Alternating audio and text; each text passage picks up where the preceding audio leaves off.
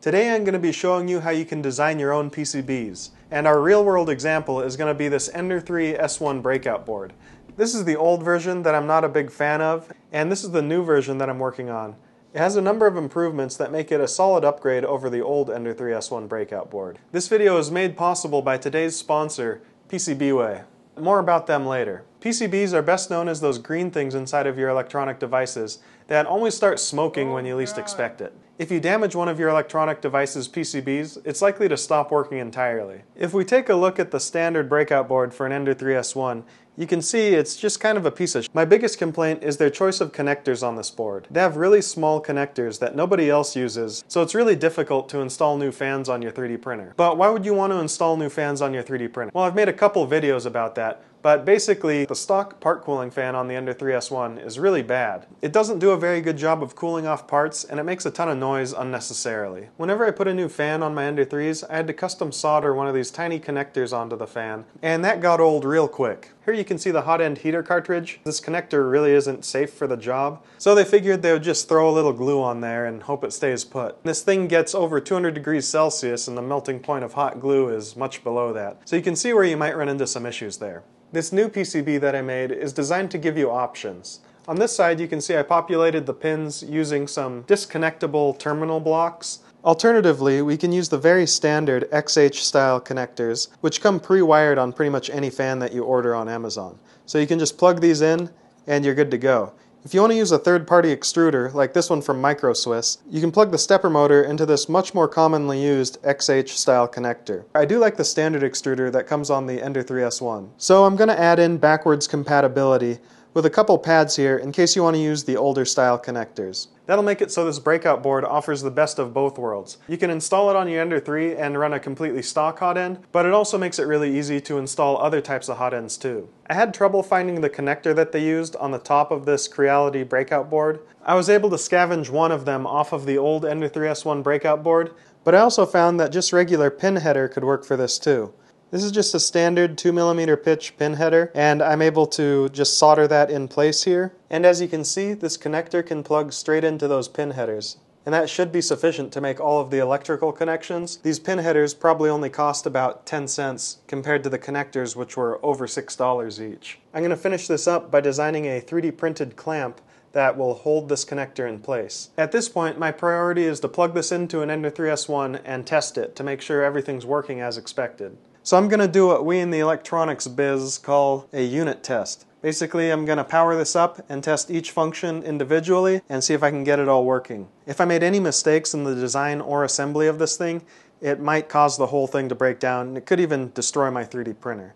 This is where all the support that I get on Patreon comes in really handy, because if I break this printer, I'm out $300. So this is kind of a risky endeavor, but I think it's worth doing because, I don't know, it's just fun. So let's see if it works. The first thing I'm going to do is just turn on the power supply and see if the machine boots up properly. I have faith in my design, so let's see what happens.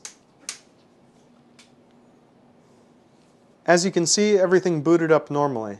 This Ender 3 is super quiet, and that's because I've installed this giant crazy fan on the bottom. I mean, just look at this thing, it's awesome. Ow!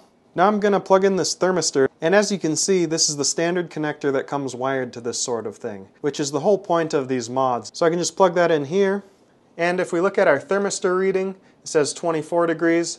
If I hit it with the blowtorch, you can see it heats up. So that indicates to me that this has been wired up correctly. Now that we've got this heater cartridge plugged in, we can test to see if these two ports work. I'm going to tell it to preheat to PLA temperatures.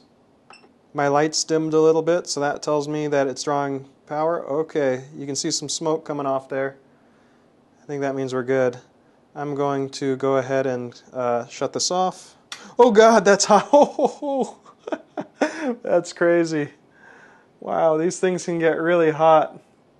So it looks like that was a 12 volt 40 watt heater element. A 12 volt 40 watt heater element should run at 160 watts on a 24 volt system. So this was drawing 160 watts, and the traces on this board were strong enough to hold up to that. Now I've got a proper hot end wired up here. It should be able to get up to temperature so that I can run my other tests. I'm just going to hang this off the table down there somewhere safe. One thing I wanted to test was the part cooling fan and the hot end heatsink fan.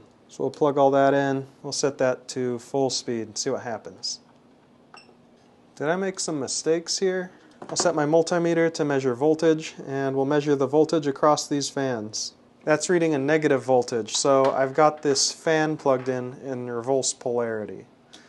The nice thing about these connectors, I can just pull these plastic things off and flip it upside down. So now you can see this one is upside down. I want to flip the other one upside down too. So I'm just going to go ahead and pull that plastic piece off, flip it around, and put it back on. Now when I plug in this fan, it should work. There we go. Fan mod, as easy as that. I mean, imagine if Creality shipped it like this, where you could just plug your own custom fans in there easily. That would be nice. It turned on the hot end heatsink fan. So that's working as intended. Auto home. Hope nothing comes unplugged while we're doing this. Oh, there we go. BL Touch is working just fine. So the nozzle's up to temperature now, and I'm going to go ahead and move the extruder, see if we can get it to turn. There we go, it's turning! Holy cow, this is working. So first try, I was able to get this whole PCB working just perfectly. I've made a lot of progress on this project so far, but it wouldn't be possible without the help from my sponsors, Altium and PCBWay. Altium is the CAD tool that I'm using to design my PCB. It's a really capable piece of software that's great for beginners and experts alike. It's kind of like the SolidWorks of PCB design. I learned Altium by downloading the 30-day free trial, so I'll leave a link to that in the description below. There's some great features in Altium that saved me a ton of time. I'm planning on making another video which will be more or less an Altium tutorial that'll teach you how to make your own PCBs, and I'll start out with some really simple examples. And I've been using PCBWay to produce my designs. The great thing about PCBWay is you can get started with as few as 5 PCBs, and you can order those for $1 a piece. So it only costs you $5 plus shipping to get your first batch of PCBs, and that can really accelerate your hardware development timeline because you're able to get physical copies and test everything out like I did in today's episode. But if you're ready to go into production, you can have them produce as many as 10,000 PCBs, and they can get it to me in a week. So 10,000 PCBs in a week, that's a pretty high production volume. I don't know what I'd do with them, but I could order them that fast if I wanted them. One of my favorite things is after you upload your design to place an order, they have their engineers do some manufacturability checks and make sure that everything's okay with your files before you go ahead and place your order. You also get a nice preview of your PCB.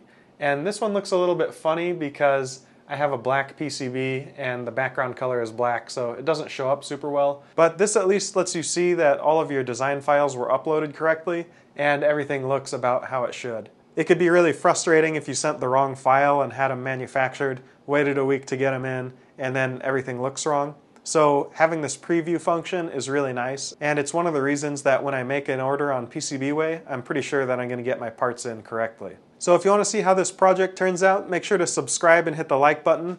Stay tuned for more because I'm going to be coming out with another version of this, and I might be selling them if you're interested. If you have any feature requests that you'd like to see in the next versions of the PCB, make sure to leave it in the comments section down below, and I'll see if I can add it. Thanks for watching this episode, and I'll see you in the next one.